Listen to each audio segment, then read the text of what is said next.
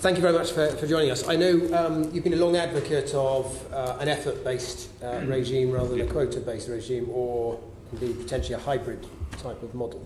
And you'll be aware that the white paper set out a commitment to pilot that, particularly with the inshore mixed fishery. I wondered if you could just set out what your thoughts are in this respect, and why you think an effort-based regime would be better than a quota-based regime. To start with, overall, we were very happy with the white paper. The bill somewhat disappointed us that a lot of what was good and gave a lot of hope to people had disappeared, and an effort pilot was one such thing. We have been staunch advocates of that because over 30 years, with increasing regulatory burden, we've tried to go up a cul-de-sac where it hasn't worked. So we've had blackfish, discards, now we're on to choke species. So we sat back and went, what is, as the Minister likes to coin a phrase himself, first principles of management, and that was the ecosystem. You've got to work with Mother Nature.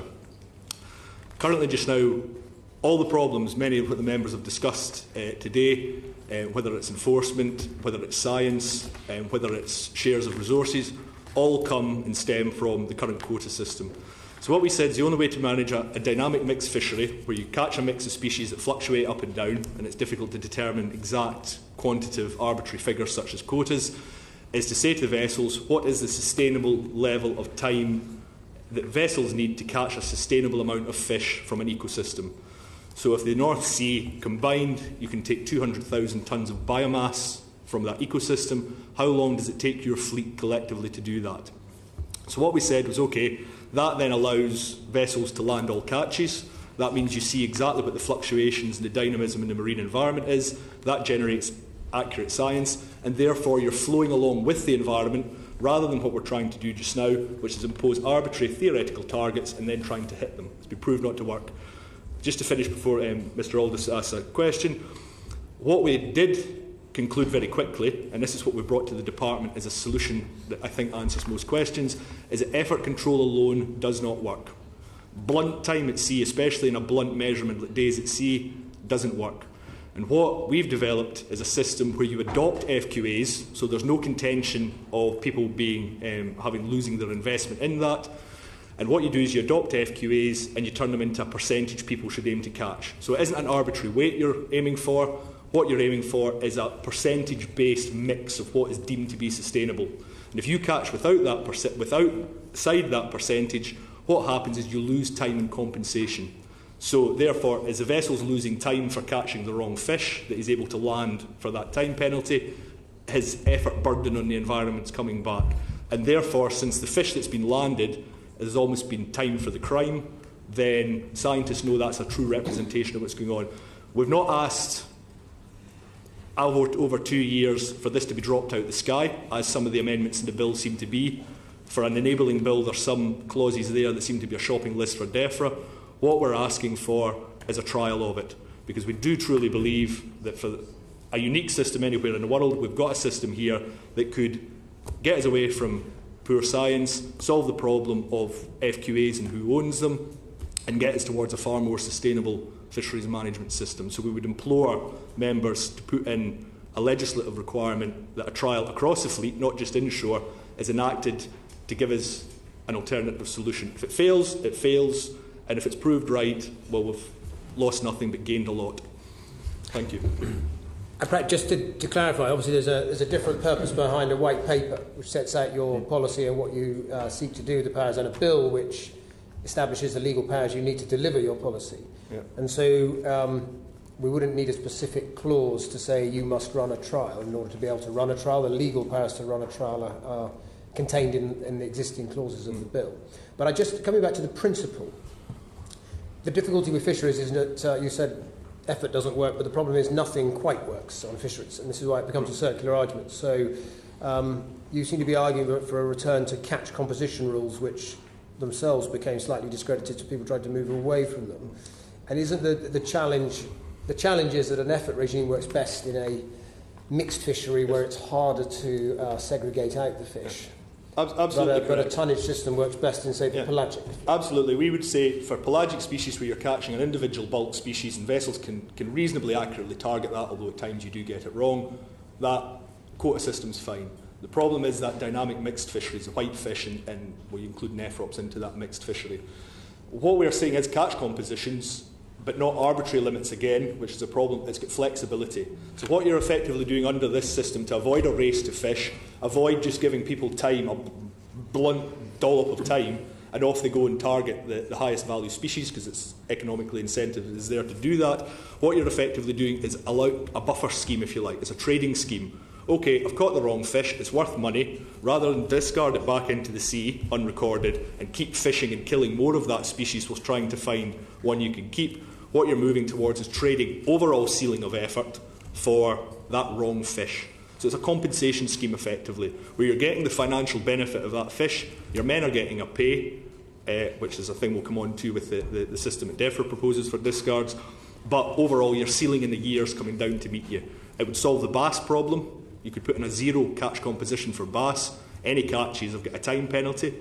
Boats could be tied up on the Monday, but they would have that bass landed and the financial benefit of it. It would work for spur dogs. So we really do believe there's a system here that really does merit properly having a good look at it and a proper scrutiny and trial of it. Because as we say, we lose nothing if it fails and we gain everything if it succeeds. Okay. Luke Pollard. Do you think fish should be a public asset and define that on the face of the bill? I think absolutely yes. I think they've always been that case. I was very pleased to hear Dr Tom Appleby state that. Many of the other NGOs have said that. The idea of privatising what has always been, even with the FQA system, it says in the paperwork that people get through, it should not be bartered, sold or bought. It just happens to be the industry's gone and done it. So really, fish always has been a public resource. Various judicial hearings have defined that as well. And indeed, it probably stretches all the way back into Magna Carta, right back through our constitution. At the end of the day, members of this House, we as fishermen, as the members of the public who catch it, are only custodians of what is the nation's, to look after it, to husband it well for current generations and future ones. So no, very much we would like to see a clause put in towards that. One of the questions asked earlier was about auctioning additional fishing opportunities. And one of the key concerns that Fishing for Leave have in particular raised when we've met has been about how auctioning could favour those people that already have quota, that already have cash, and that wouldn't support the small boats, with whom actually there probably should be the greater focus on. Have you got any particular concerns about where auctioning sits? That was one of the main 5 things that is in the bill. As I said to start, one of the things that disappointed us more was what was missing from the bill rather than what was in it. But out of the 5 things that we're deeply concerned about, that auctioning clause is one of them. It runs coach and horses through the principle of it being a public resource. Practically, it will end up with it being in the hands of the highest bidders. There's no tightening of the economic link in the Fisheries Bill, which is one of the things we really want to see included.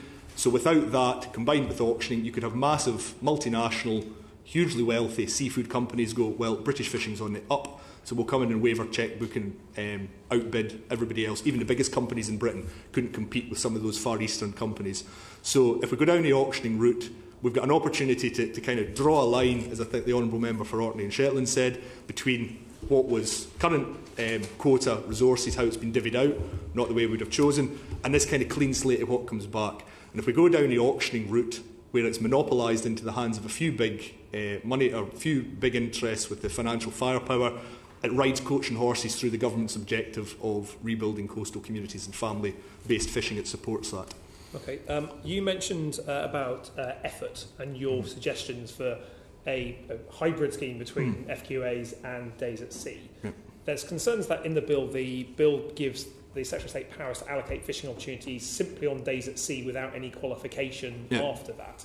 But the white paper spoke about there being a series of trials to assess whether days at sea would deliver against the objectives. Do you think that the simple inclusion of days at sea without any qualification that comes afterwards could make that more problematic? Well, one of the amendments we'd actually put in, which might seem contrary to members, that fishermen would want to tighten what you could perceive as a noose on themselves, was to amend it to hours at sea. And that was to get towards what we really need to get towards, which is a kind of catch per unit effort system of fisheries management. I think over the years, and it's one of the clauses that's in the bill we would like to see amended right at the start in clause 1, it says management will ensure that activities are, which suggests that government kind of takes a hammer and beats down the industry to meet what its requirements are. We would like to see that reversed to that policy requires management which delivers. In other words, the onus is in the government to say, OK, here's the objectives we want to meet. How do we move towards that? So we wanted it changed into hours of soak time at sea, because that's a far more accurate method of delivering catch per unit effort, where you're getting the accurate data to deliver management that actually achieves objectives, rather than just trying to take a hammer to the industry to comply. Okay. Finally, Mr. Hanson, we've heard today that the way that fishing is conducted in UK waters has changed over the many years with new technologies and greater efficiency of how fishers can catch fish. There is a new development in terms of fishing, which is electronic pulse beam fishing, which I know I personally have a lot of problems with. Although that's a level of detail which might not be included in a framework bill such as this one here, we've seen representation that suggests that that should be banned, and I tended to agree with them. Have you got any strong views about where electronic pulse beam fishing sits within acceptable fishing practices? Absolutely.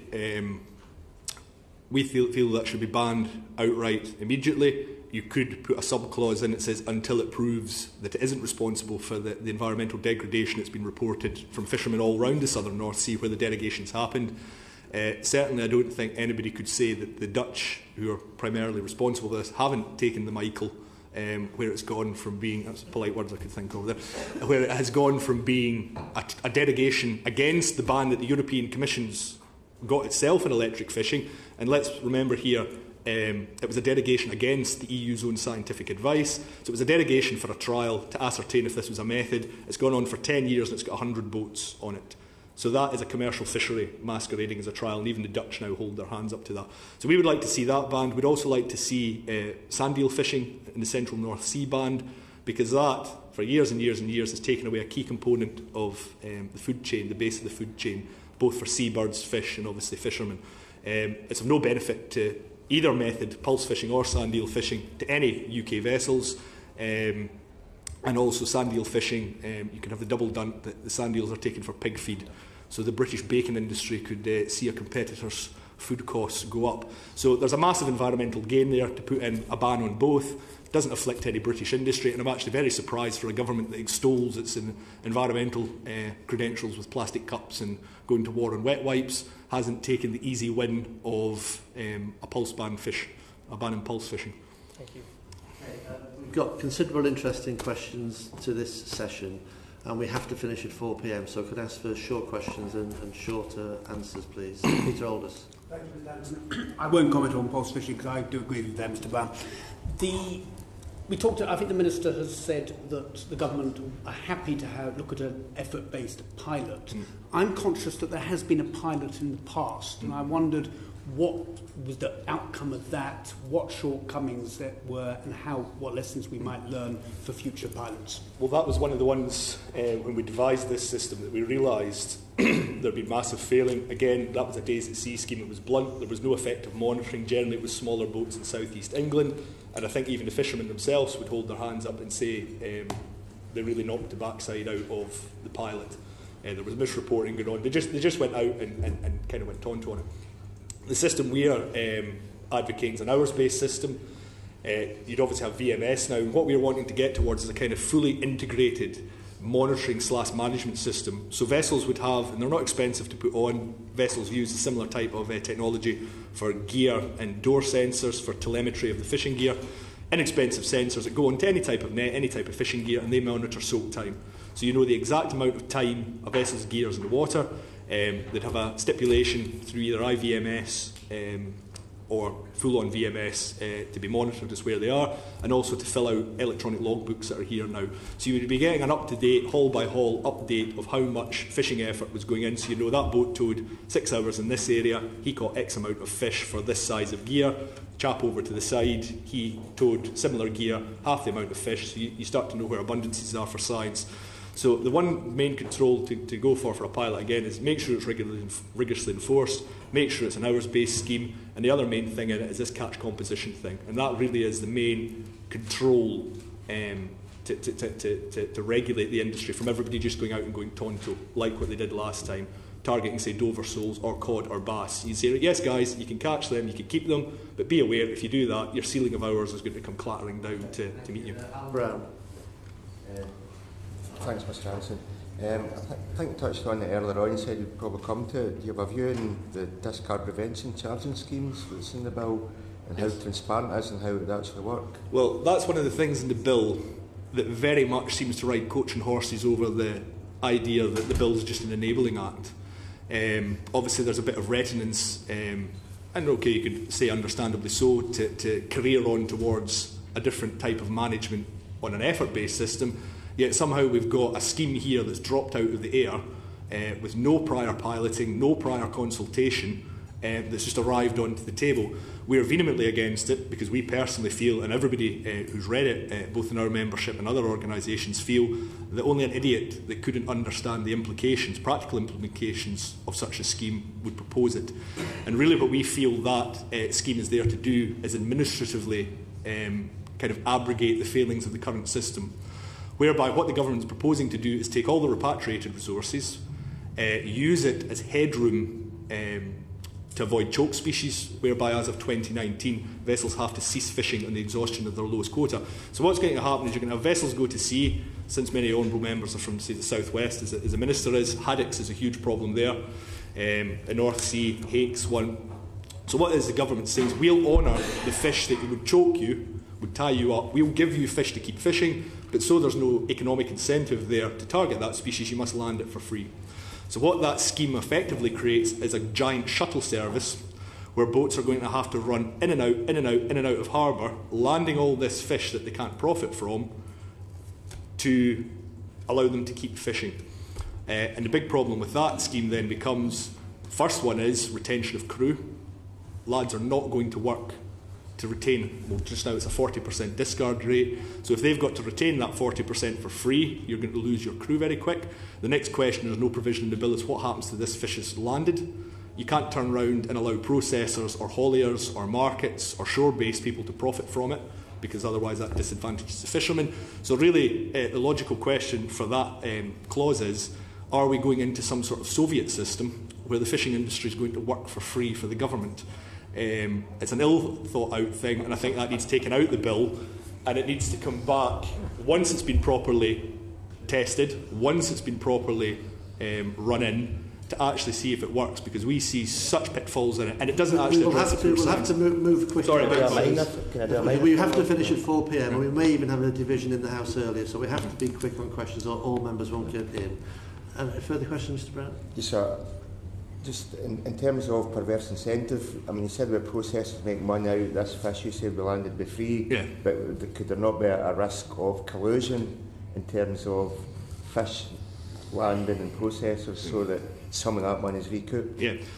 It would be difficult to some extent now because it would come back to being blackfish, which was really stamped out with a vessel monitoring system and designated ports legislation, whereby now vessels have to book in 3 hours in advance and declare their catch. So obviously if you came in and you misdeclared that you didn't have that fish, which would be the only way to do it effectively, because otherwise you'd be declaring it and the government would know it was there and taking it up the road. Obviously the ceiling, you could say, well, Maholman got his tally wrong. So there is some degree of open to abuse, but the thing that disappoints us most with it, where our system works with this one allowing fish to come in, does not, is it doesn't address the fundamental flaw that is arbitrary quotas do not work in mixed fisheries. So all that happens is, just now we're setting an arbitrary target that we try to hit. All this scheme does is allow you to make it right up to that target. It doesn't actually tell you, is that more abundance of fish? So the way we would put it is, in the southwest with Haddock, say, or the North Sea with Hake, you could lift the quota up, double it, the fleet would still catch it. Does that tell you there's a greater abundance of species, or does it basically show you've gave more legislative headroom to bring fish ashore? The only way that scheme would work is if you increase the quota disproportionately high, which no one's going to agree with, and since there's no economic incentive there for the boats to go off and handle all this fish they're not profiting from, you would see where the fleet came up to and what was a kind of natural abundance catch, say maybe 60,000 tonnes, but if you'd set the quota at 100,000, you'd know there wasn't that abundance there. So the scheme effectively doesn't work and it's taken out. Bill Grant. I noted that you were very much against the big boys or the wealthy, the financially powerful coming in on an auction system to buy up the quotas or the right to fish. And bearing in mind in the journey we had created slipper skippers, so to had smaller quotas or rights to fish sold along to these. What's your alternative to that system? How would you make it fair? Well, the way we want to see it is the auctioning clause taken out and a direct replacement putting in what we've called the kind of 1 tonne to 1 boat principle, whereby The resource is seen as a national resource, legislated as such, and what happens is all that repatriated resources that we gain under zonal attachment, which is missing from the bill, anything about zonal attachment, but what ends up happening is that national pot of resources get allocated to all vessels in a sea area fairly, equally. So in the west coast of Scotland, where we're both from, I think there's about 60,000 tonnes of mackerel could be repatriated back, worth about 60 million. There's about 100 vessels left in the west coast of Scotland with the capability to go to that fishery. So what you would turn around and say, therefore, then is each west coast fishing boat in that ICES sea area for that stock gets 600 tonnes each. That applies across any stock.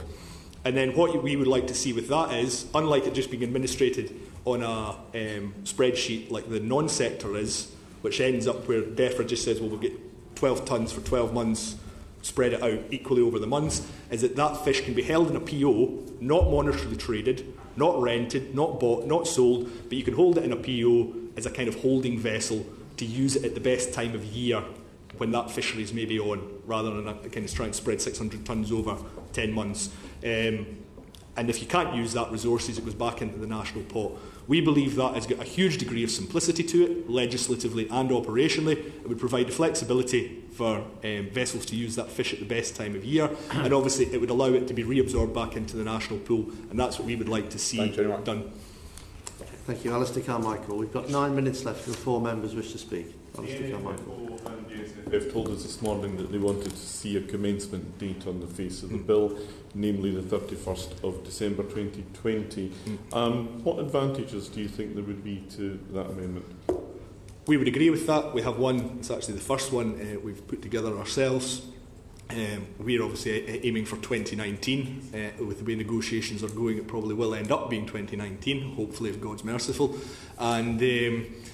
Yeah, we would absolutely agree with that. Our big fear is if there isn't a commencement date, the Secretary of State has the powers, depending on what government's there, to kick the can down the road.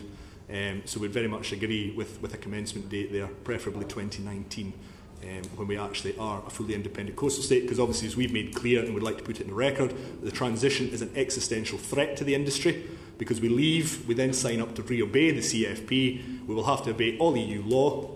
They can enforce any detrimental legislation they can please, and they have every incentive to do so, because under UNCLOS Article 62.2, if a state cannot catch its own resources, it must give the surplus to its neighbours.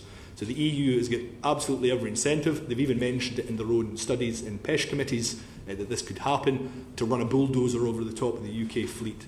So we would implore members that fishing can't be in a transition, and obviously the wider deal, the big problem is that the EU says that there must be a future relationship or we're into the backstop, and that future relationship says that it will be based for fisheries on current access and quota. So the EU, that isn't conjecture, the EU has quite clearly said that Gibraltar and fisheries are getting it, in the words of Mr Macron, as my rusty French translated. So there's a huge danger of the fishing going into that, and as the Honourable Member for Orkney and Shetland said in the Chamber, given the current poor state of negotiations as they've been conducted, every red line has been breached. If the government truly had a commitment to fisheries not getting mangled again and bartered a second time, it wouldn't have been in the transition in the first place. Okay, thank you. I want to get members in. David Duguid. Thank you very much, Mr Hanson. Mr Brown, there's been a lot of talk today about the ownership of quotas, and I think Mr Carmichael said earlier that if we were to design this again from scratch, we wouldn't start from where we are. No. And a lot of what you described sounds like, yeah, that might work if you were starting from scratch. But I can't help but feel a bit squeamish about the idea of taking something away from somebody that owns something. Yeah. I mean, that's just I'm a conservative, so I can't help myself. But so how fair? I mean, it just does. I don't see that as being fair. No. Not only is it involve taking ownership of an asset away from someone, essentially, or maybe over time. Yeah. But how fair do you think it is that the fishermen who would benefit from that, i.e. the smaller fishermen who would get a bit bigger share of the quota, some of whom having maybe in previous generations having benefited financially from selling that quota to the larger fishermen in the first place? Yeah, absolutely agree with you. That's why Fishing for Leave has been vehemently are absolutely explicit right from the start that FQAs, as they stand, the current quota and the current FQAs shouldn't be touched. Because we do agree with you, it opens up a total legal can of worms, a moral can of worms, to turn around and say, OK, this shouldn't have happened, but it has happened, but we're going to take it off you. Absolutely agree. Our solution to preserving the FQAs whilst moving to a more equitable system of management both for fishermen and the fish was to convert them into this flexible catch composition entitlement.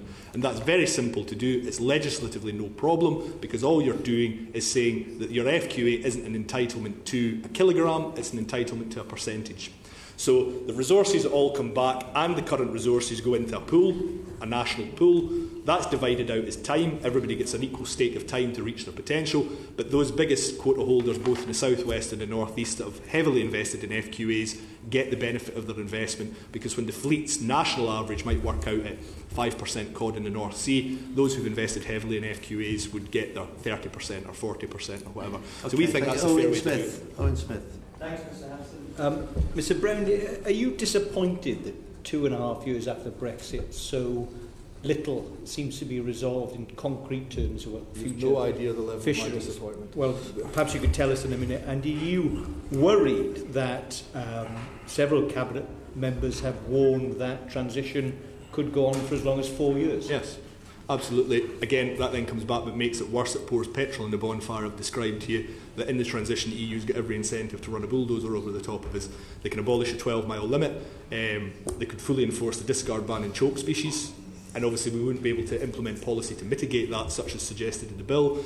They would be able to barter UK resources in international swaps, because we won't be party to international agreements, but the EU will be making them on behalf. And the other thing that really is devastating both right round the country is currently the UK relies on a lot of swaps in the EU to get in fish that would otherwise probably be ours under zonal attachment.